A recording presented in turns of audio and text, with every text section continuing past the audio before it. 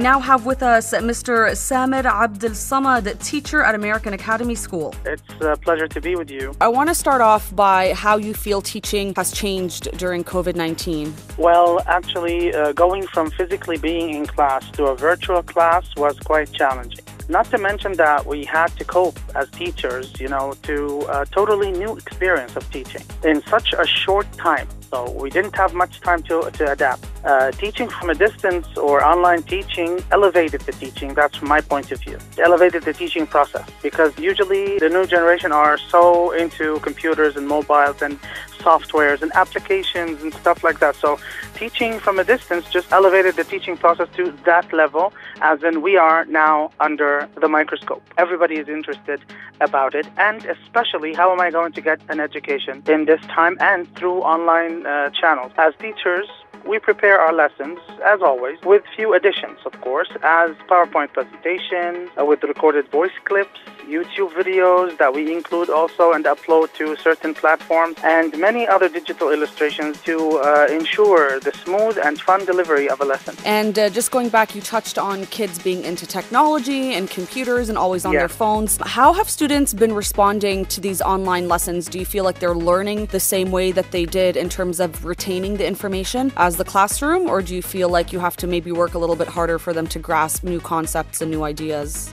Well, actually, talking about something that could be an obstacle. So the biggest obstacle, in my view, was also an important opportunity to enrich my digital experience and my own, library and repertoire in that with educational videos, and to get in touch with that. As long as I benefited from it, so a lot of others did as well. So even if the kids are into these things, we can redirect their interest into more educational games, into becoming let's say, more interested in getting a better education.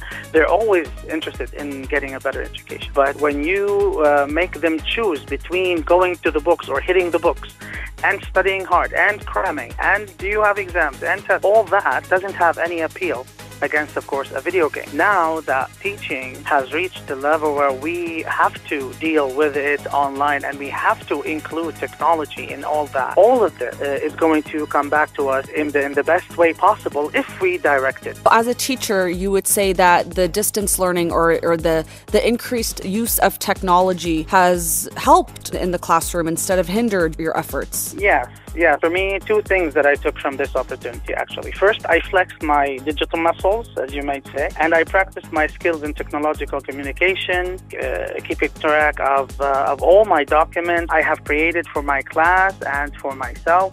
The second thing that I took from that is, on a personal level, I learned a lot about how to create educational videos. I sent the link to my students, and they were very happy with it.